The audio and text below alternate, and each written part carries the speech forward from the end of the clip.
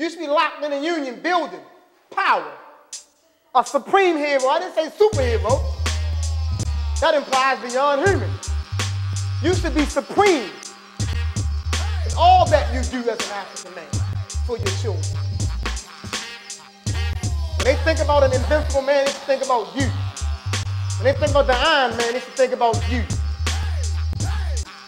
When they think about the amazing Spider-Man, they should see you. I'm talking in the real sense of the word. They should see you. You should be there. On the flyer. The 7 cardinal virtues of Ma'at are bound up in a Maatic man. They're bound up in a Maatic man, those cardinal virtues. These directs and governs his behavioral interaction with himself, family, community, and enemy. Each principle is internalized, therefore they collectively serve as his constitution of self. They are the unseen laws regulating his actions, which are expressed through 13 behavioral attributes. Directs and governs behavior interaction, self, family, community, and enemy. This is where we are failing at, right here, tremendously. We're failing right here, tremendously.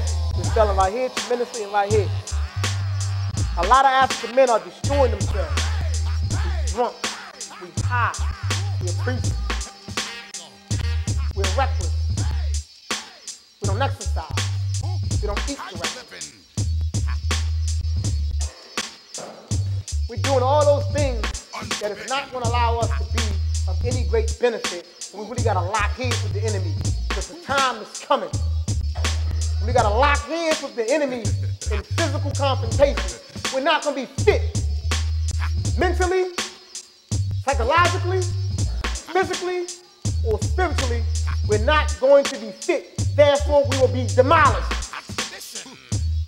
And if we are demolished, because we are on the front line, the African man, we're on the peripheral of our community.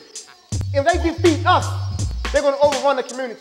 And they're going to destroy, they're going to rape our women, enslave our children, and murder the elders if they destroy us.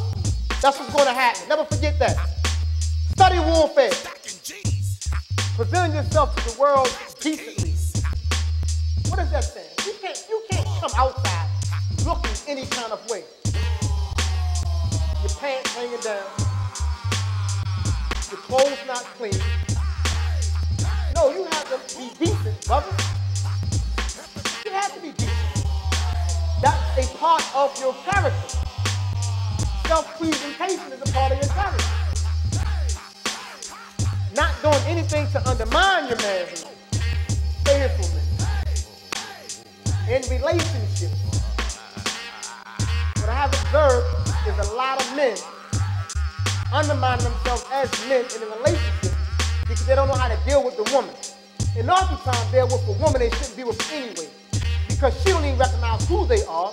Therefore, she makes it a part of her daily routine to attack who you are. And since you don't know who you are, you fail and you begin to undermine your own manhood by behaving in ways uncommon of a man. I see it too much. It's happening daily. Our boys see it. And then our boys begin to emulate that behavior that they see you demonstrating. Because believe it or not, our boys look to men to get an idea as to what they should or should not be doing. If they see you behaving in a situation that's unbecoming as a man, and they begin to adopt that, that's why the caliber of men is being eroded with each passing generation. It's being eroded because the men don't know what it is to be a man, because we have been displaced from our culture. But the best place to get an understanding of what African manhood is African culture, authentic African culture. I'm not talking about anything that Europe or Asia or Arabians or Islamic people have put their hands in. I'm not talking about that stuff that's in Ethiopia. There's a bunch of Indians that came out of India not the Dravidians or not those ancient Kushites that was in India. I'm talking about those Aryan, watered down ones who came over there and that ain't Ethiopia. Those ones. That's not Africa. That's a foreign invasion. We gotta be clear on that. I'm not talking about the ones that's in Egypt, them Islamic ones that came out of Saudi Arabia and all those other places. That's not us, because they are not the ancient Kushites. And we're not gonna argue that. They are something else. That's the reason why they invaded and done the things they did in our land. And that's the reason why they're still doing it to this day, enslaving Africans over there in the Sudan. Because they're not Africans. Never forget that. So we're not talking about that. We're talking about African culture and African manhood. You gotta go find you a Shaka Zulu or a Hannibal. You gotta go find you a Thomas Sankora or a Milcar Cabral. You gotta go find a Patrice Lumumba. You gotta go find a real African man. Uncompromising when it comes to the safety and well-being of your family, community, and African sovereignty. You cannot compromise on those three. You gotta go to your death on those three, if need be. You don't compromise on that. You don't wave on it. You don't say, okay, you can take my son, just leave my daughter. You don't say that. You gotta go to your death. You don't say, okay, you can come in and do it for my community, but just spare my family. You don't say that. You don't say it's okay, but just allow me to get a little bit of power, but you can enslave the rest of them. You don't do that. You don't compromise when it comes to them. And if you do, and if it's ever known that you have done it, you have to be, and you must be, and you will be penalized. Straight up, free from hypocrisy, sincere in speech and behavior, lacking deceit. Because a lot of us like to deceive one another. Like to be very, very deceptive. And as men, there's no room for us to be deceptive. Because at the core of African manhood is that African warriorship. You have no reason to be deceptive when it comes to dealing with another African man, or African woman, or an African child. If it's an African child, you're going to deal with him the way you're supposed to deal with him. He's going to get in line. You're not going to negotiate with him. You're not going to try to deceive him. You're going to tell him, go sit down. He's going to go sit down. You're going to tell him, come to the meeting. He's going to come to the meeting.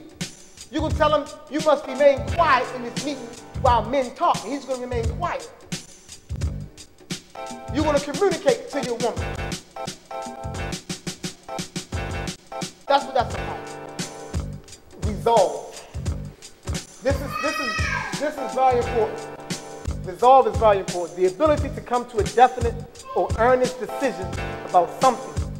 A critical thinker. All too often, I encounter a lot of brothers that find it difficult to just make a definite decision. It's a constant fluctuation. It's a constant questioning. It's a constant doubt factor that's in play. But as African men, we cannot have that. We have to possess resolve. We have to have resolve.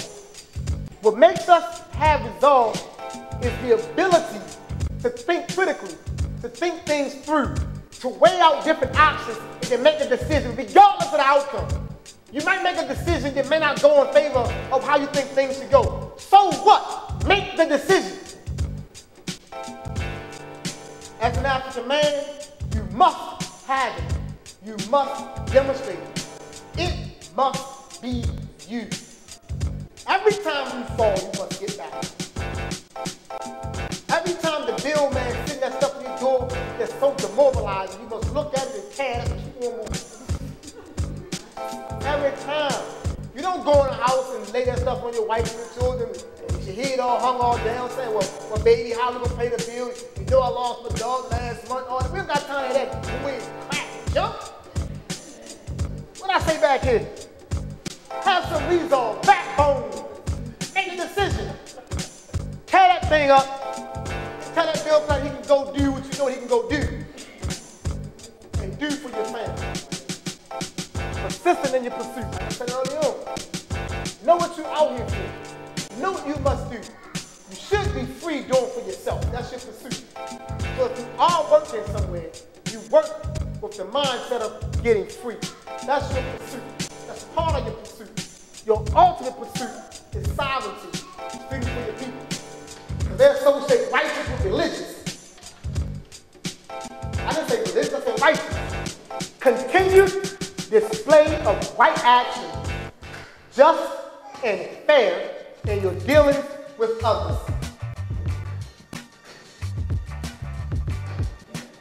A continued display of right action. How do we know what's right in terms of our actions? We know that by understanding our history and our culture. If our actions are in alignment with Maatic, then we know that they are right. If you give me good and I give back good, I'm doing what's right. If I strive to maintain harmony and balance amongst us, I'm doing what's right. If I'm telling the truth always in relation to us, I'm doing what's right. If I'm ensuring that justice is administered, I'm doing what's right. Justice is defending my community. Justice is protecting my community. Justice is about making sure that those who do us harm are dealt with. That's justice. It's a double-edged sword. It's a reward and a punishment. Organized, arranged or composed in a neat, tidy manner. Structure, organized, arranged. Now, the Maatic man, everything about the Maatic man, the African man, should be organized. His person should be organized. His family should be organized. His home should be organized. His organization should be organized.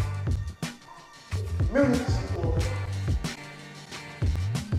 Now, if his community is not organized, that's because he is not organized on a number of levels. He may personally be organized within person, but he hasn't yet organized within community, and that's why community is not organized. The Maatic man understands the necessity of organization and strives to manifest organization on every level of human interaction and engagement. The organization ensures success in progress. Governed by a system or method of operation. We're supposed to know how we're going to operate within our community because we have organized it. We know when we're going to clean it up. We know when we're going to do our block walks. We know when we're going to be in the house, outside the house. We know when we're going to eat outside. We know when our children are coming in because we have organized it that way. We organize it like that so we can ensure our survival and our success. Adhering to a moral code.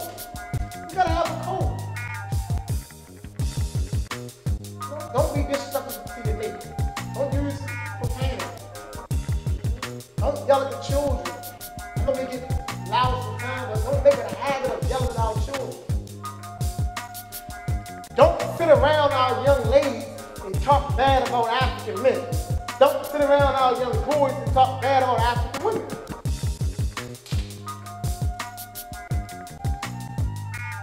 The Maatic man teaches the African boy how to be a man, based in African principles, African concepts, and African precepts. Behavior is governed by African values. What are African values? They're not materialistic. It's not about diamonds and gold. So what are the African values? African values now, they value family, value children. Keep that in mind. So you know you should be getting an abortion or not. I ain't got to tell you. I don't got to with the African. There's no debate about pro-life or pro-choice. The African don't have that debate because it's a child-centered society. Let me tell you, say it again. It's a child-centered society. So the African don't have that debate. That's not an African debate. That whole paradigm is your opinion. But we think it becomes an intellectual debate because we start arguing that women have choices and they got a right to choose. We start saying stuff like that. I understand what you're trying to say. I understand what you're trying to say. But it only makes sense when you take that woman, the African woman, out of an African context. That's only when that makes sense.